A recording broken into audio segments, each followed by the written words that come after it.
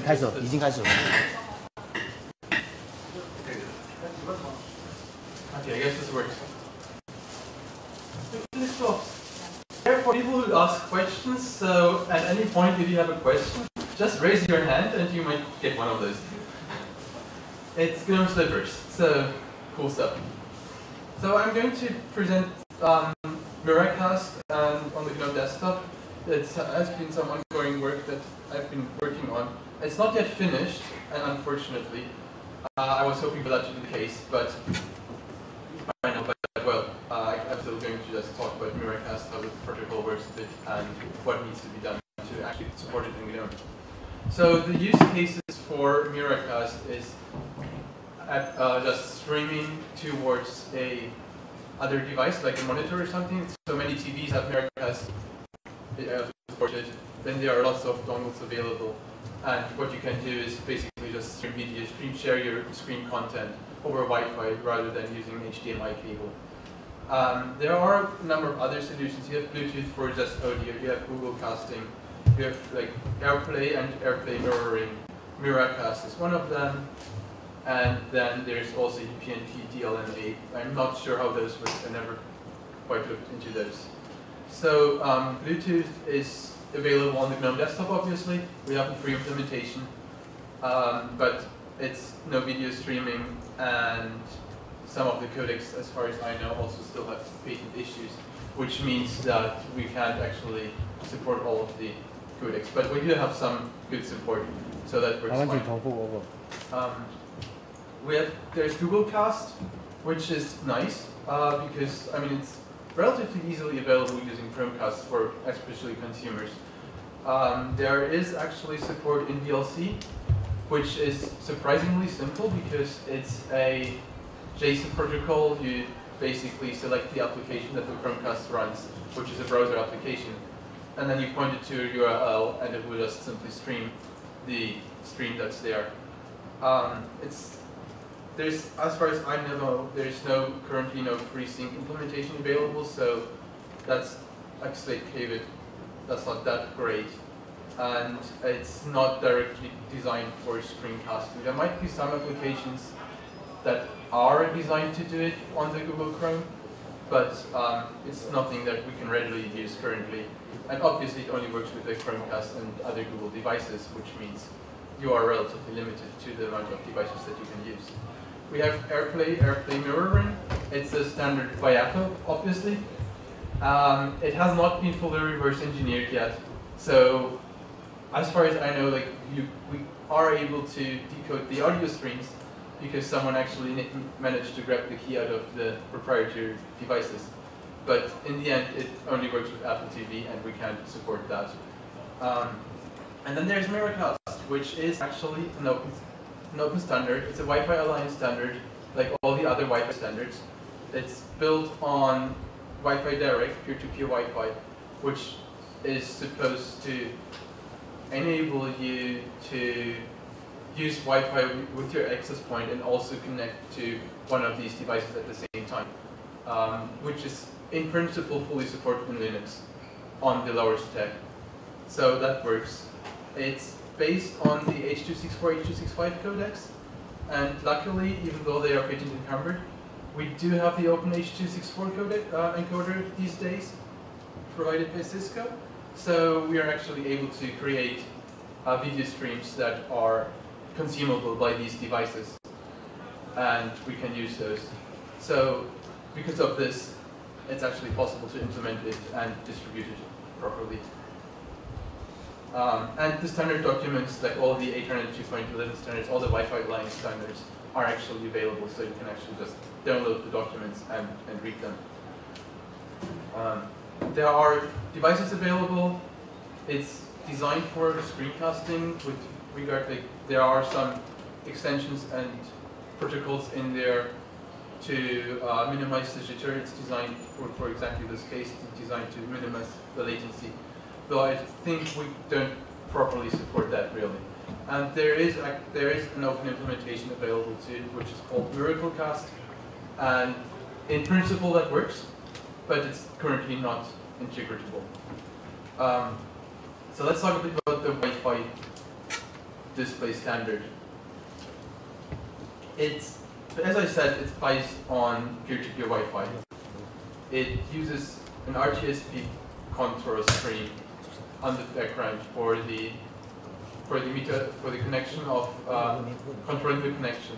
It's an RTP video stream which is commonly used, encapsulated in MPEG-2 TS. So they are very specific in the regard of video and audio that's being transported over it.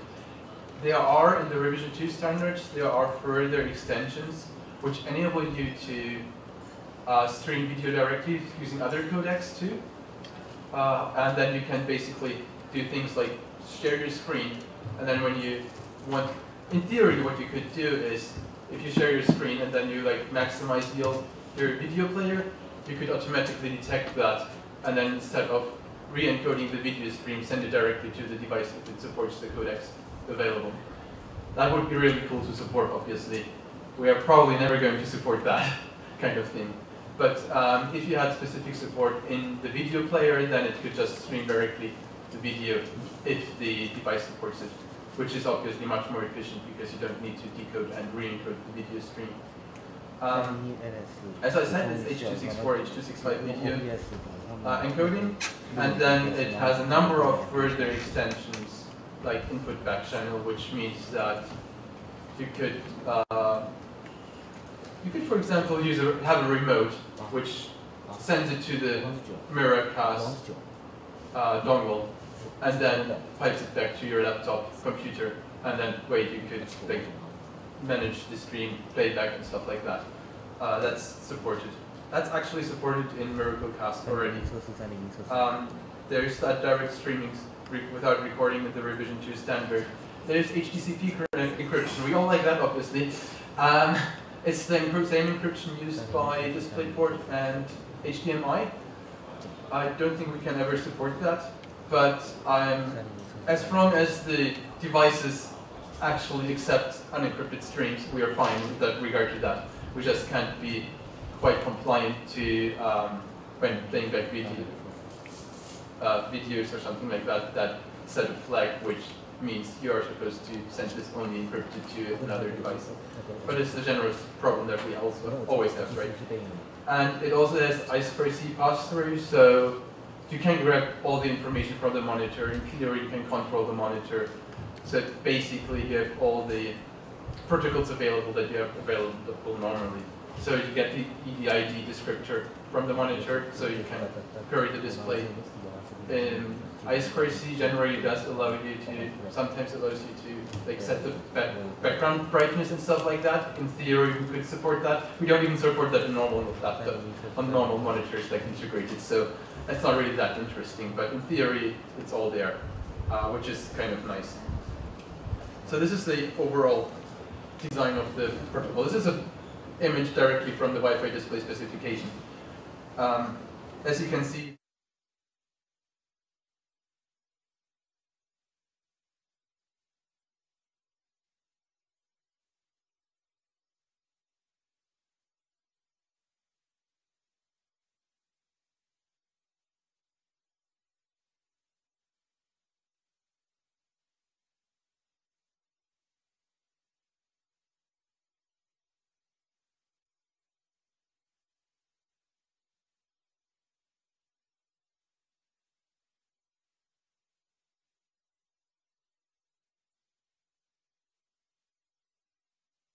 by the Miracast device and your laptop connected to the same access point, and then you just find it through that.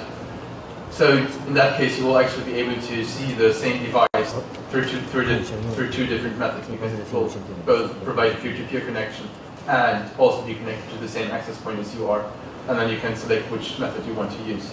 The thing is that if you are using it's connected to the same AP, what will happen is that you can create a TDLS connection, which means that you are again establishing a direct link between the device and your laptop and the Miracast device.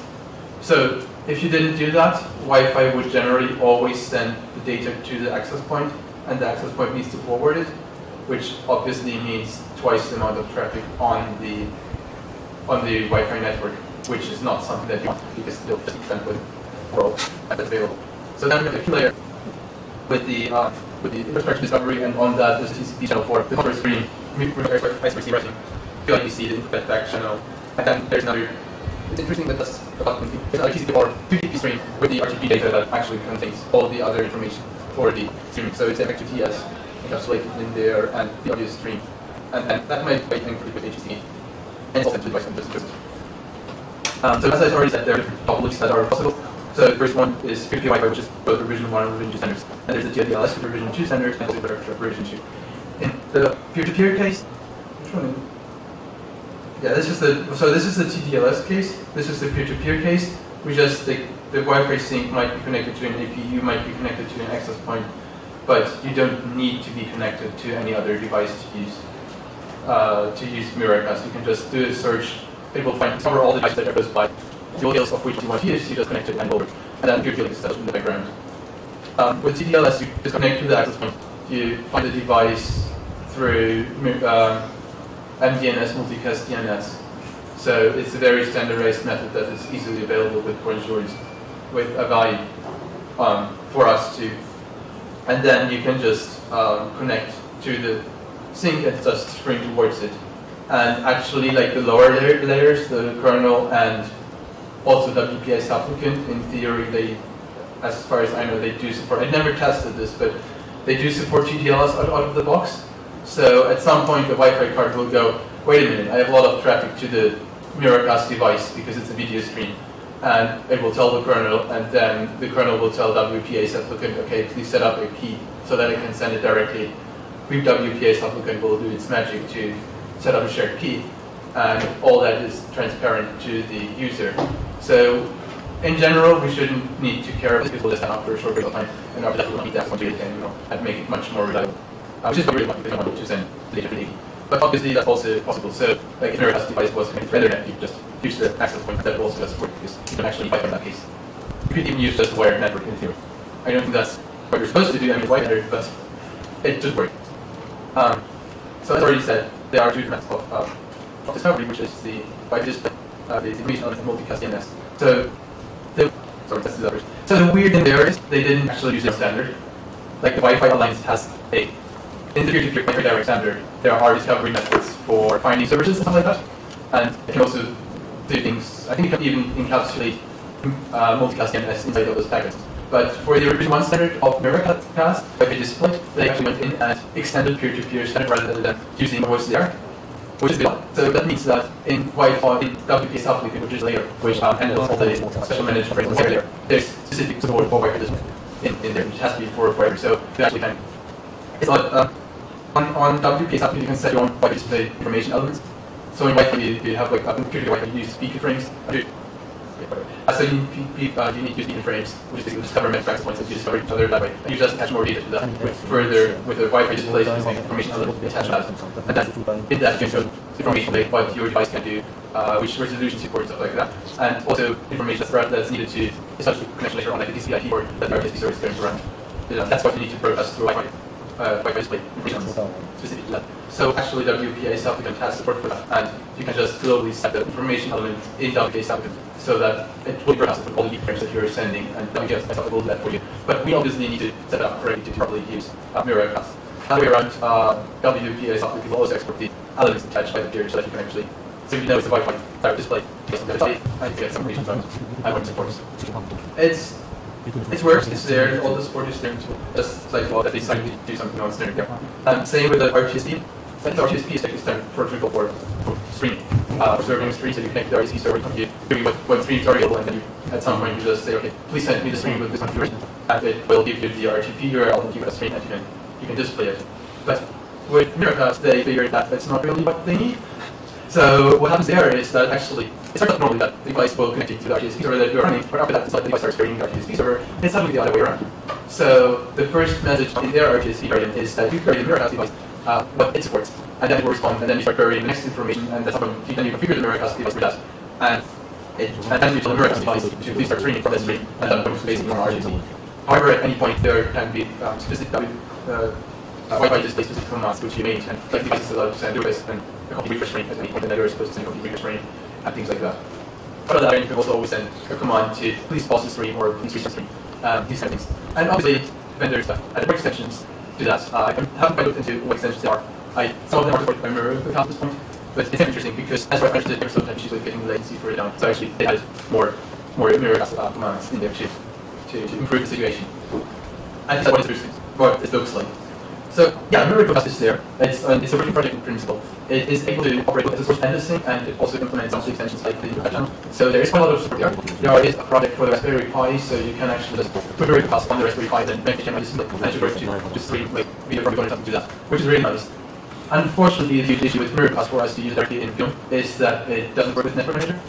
So the problem there is that Network Manager can't handle peer-to-peer and Wi-Fi yet. And that means that what they did was they wrote their own small networking server that's only able to peer-to-peer, which obviously means that the whole point of peer-to-peer is that you can actually access point and peer-to-peer device in time, but that's still working. So, and that's one of the biggest issues I've actually supporting Miracast in GNOME currently. So yeah, so for GNOME, we obviously need to use screencast solution and possibly use some additional display, which we can support in principle. So that's good. That's where we need to obviously get some forecasting. We need to be able to stream to the Miracast sync, which is mostly implemented in Miracast. So that's good.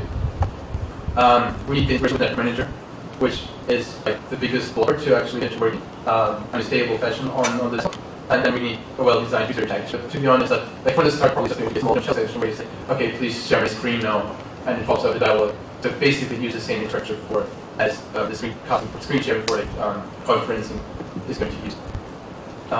So for that we have some support in much already. It's based on Pipewire and virtual displays. As far as I know, it's not split, but it's basically the idea is there to support that in much directly. So in that case, we should be able to use the screen content from Pipewire, set that up, and then put it into the Pipewire sync, which is then going to stream. And that should be pretty nice solution overall on that side.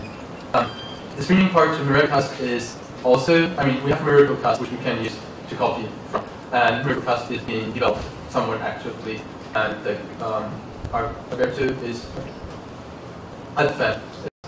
Well, by the Wi-Fi device, when the WPA supplicant says it supports peer-to-peer on the device. So at that point, it will just get a fake peer-to-peer device which doesn't exist at all, which is actually maybe kind of interesting. Wait a second. I'm just thinking. So you can actually see that in this case here, I have one view, right? I have one Wi-Fi card. This is my normal Wi-Fi network, and WPA supplicant already creates this peer-to-peer device, which is not actually a NetDev device, but it's there because the Wi-Fi card supports peer-to-peer. If I then connect to the actual peer-to-peer, establish a connection, then what will happen is that I will get another interface here on the network card, which is either of the type group owner or of the type peer. And at that point, I can actually use the network nicely. And on WPA supplicant, I get a corresponding interface to control that and everything. But right now, I can still already do all the discovery things through the management interface. That's what WPA supplicant calls it for. So through the normal Wi-Fi interface on WPA supplicant. So I can discover peers. Oh, fine. That's fine. Peer discovery works fine. The IP interface will be great when the connection is established, as I said earlier. We are able to handle the Wi-Fi display information elements correctly and retrieving. It's a bit unfortunate there that so WPA supplicant has just one global setting. So in theory, if you try to if you have two network cards and you try to find out Wi-Fi display devices with one of them, you will always also set the information elements on the other network card. And if someone else did a peer-to-peer search there, it would be included. We can't do anything about that without fixing up WPA supplicant. I'm not even sure if that makes sense. But that shouldn't be a problem, because generally, even if you have two network devices, two Wi-Fi devices, you're probably only going to use one of them. And even if you have two, it shouldn't be a big deal if a bit more data is included on the frames. And most of the time, I would expect that you're going to scan on both network cards anyway. In that case, you just select which one you want to connect use for the connection later.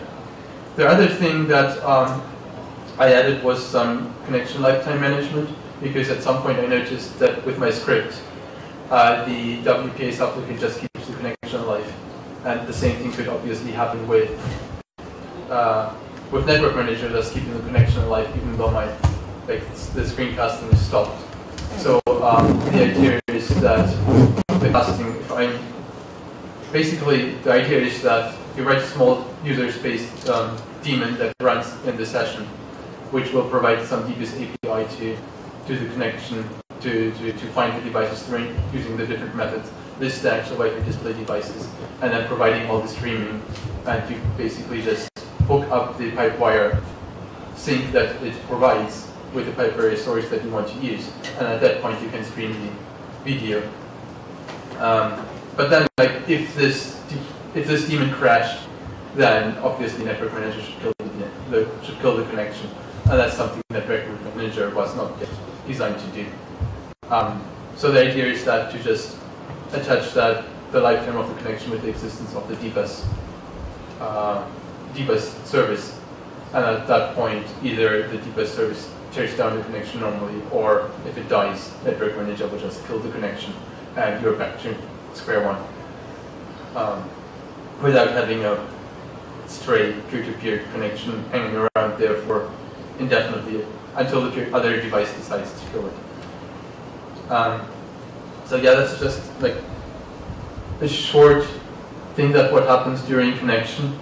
It's probably not that, well, you prepare the connection, you need to find the peer first, you ask for the secret, which is either a pin or a push button on the device. But generally what all devices seem to do, that they just, if you say I want to connect with the push button by pressing the button on the device, they just let you connect right away. So basically, in all cases that are relevant, you probably just do that, connect immediately, and the user won't even see that. Then you can do provision discovery, which is exactly this: are you using the pin or are you using push button and things like that. Or you can set this option to the connect handler in WPA supplicant. That's actually just workaround bugs in peer-to-peer implementation devices. Again, just connect HTTP server. Create the DHCP server if you're a group owner, or DHCP client otherwise.